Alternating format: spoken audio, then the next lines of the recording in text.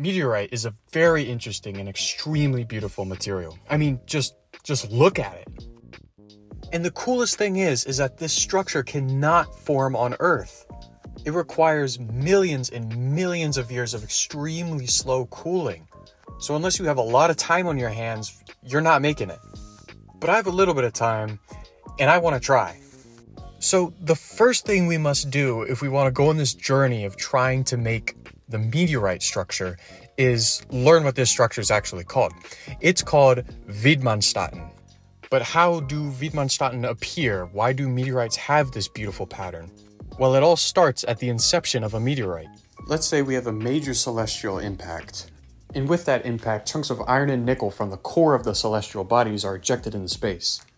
Now, these chunks of iron and nickel are initially really high energy, so they're going to be molten. But given a few million years, they will begin to cool. And as they cool, the iron and nickel will form a high temperature stable phase called taenite. At high temperatures, taenite exists over a huge range of iron and nickel compositions. So basically the entire body of metal is going to be made out of taenite. But as the temperature decreases, that range of iron and nickel at which taenite can exist starts to decrease. And as the metal cools some more, we begin to see the precipitation of a new phase.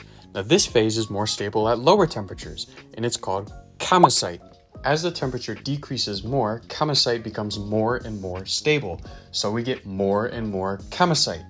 Now because this metal is cooling so slow at about 1 degree C per million years, as the taenite transforms into kamacite, the kamacite can grow in preferential directions.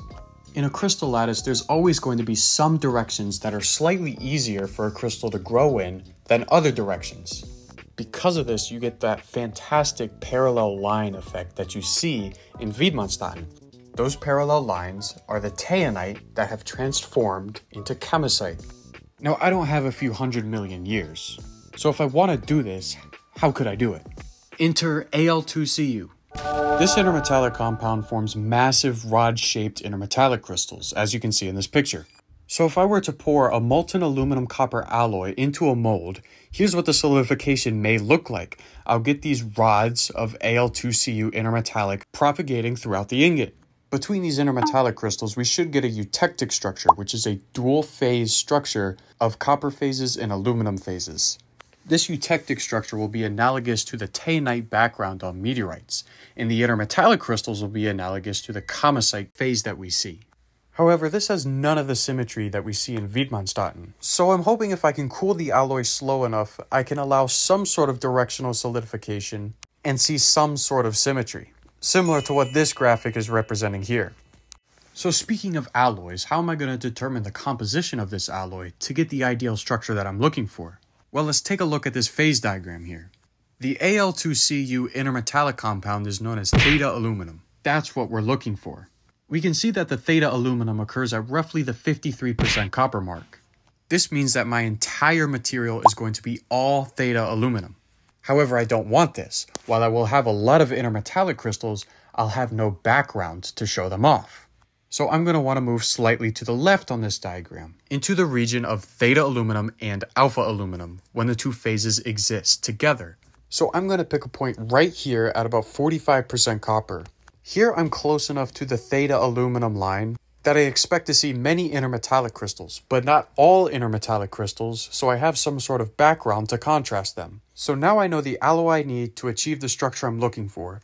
45% copper, 55% aluminum. Unfortunately, I need to buy copper.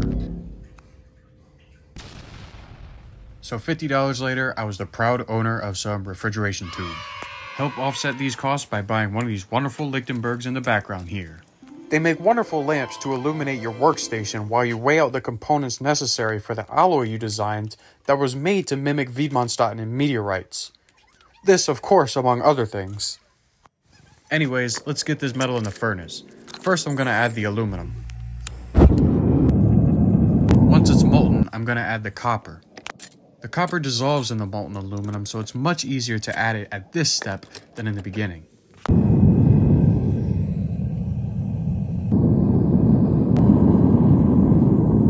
Once the crucible was preheated, we are ready to pour. Remember, when I pour this, I'm looking for those big intermetallic crystals. So I was so happy to see this.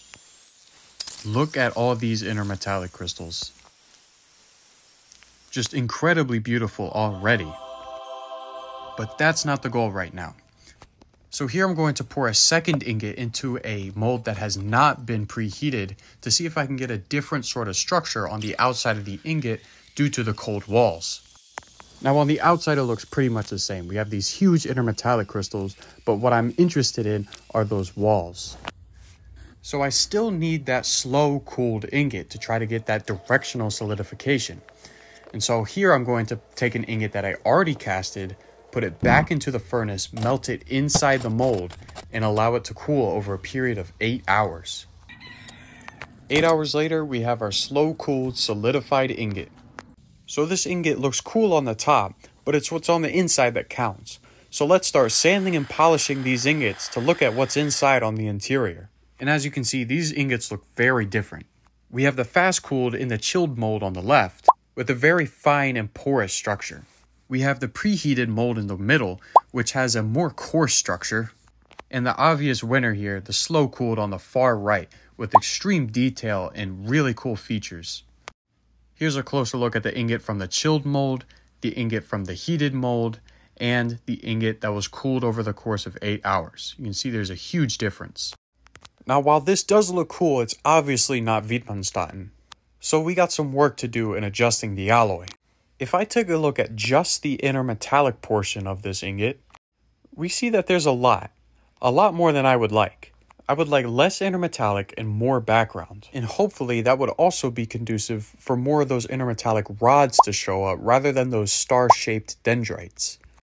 So back to the phase diagram we go. If I want less intermetallic, that means I want less theta phase. So I'm going to want to move more to the left on the diagram than I was before. So let's move 5% to the left and try 40% copper in the new alloy.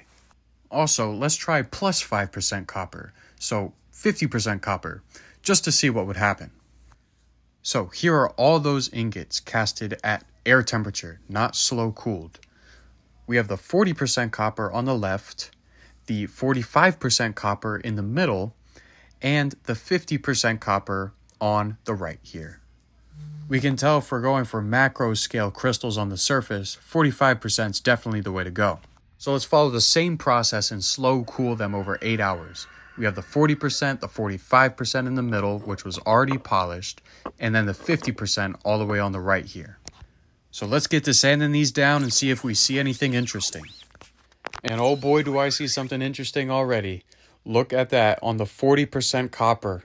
If you really convince yourself, you can see that there may be that crisscross pattern of widmanstatten right in the corner here. So I'll keep the anticipation high for now. Here's the 50% polished, basically pure intermetallic, pretty ugly. Here's the 45% that we polished earlier. We know that looks pretty cool, not what we're looking for though. And then finally, the 40%. We're going to throw away that 50% because it's not interesting at all.